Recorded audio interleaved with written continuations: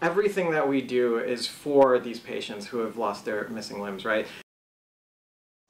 A company wants to provide feelings amputees haven't felt in years. Bionic is now reinventing the way people with missing limbs live. That's right. I visited the mastermind behind this groundbreaking project, and as I found out, it's technology that has the touch to change lives.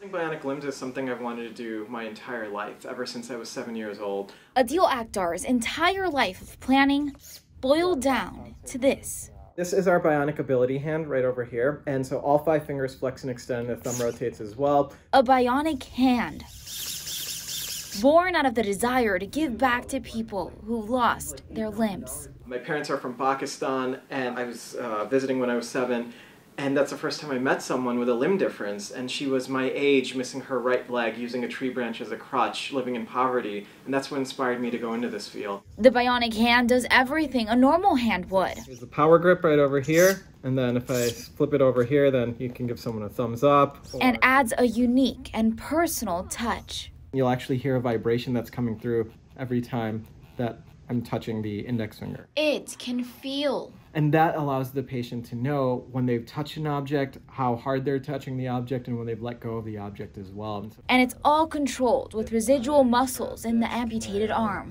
Tear it off. Yeah, there you go. The hands are built from scratch at the University of Illinois. Now, right now, there's a camera in front of us, and that's kind of dictate how this hand moves. So we got the hand right here. Hello. The first bionic hand went to a Champaign Army veteran who lost his arm in Iraq. And he used a hook on a daily basis. With our hand, because things like touch feedback, he can actually feel his daughter's hand when he's holding it. And that feeling is the one that motivated Akhtar from the start. That's why we do everything that we do, is so that patients like him can get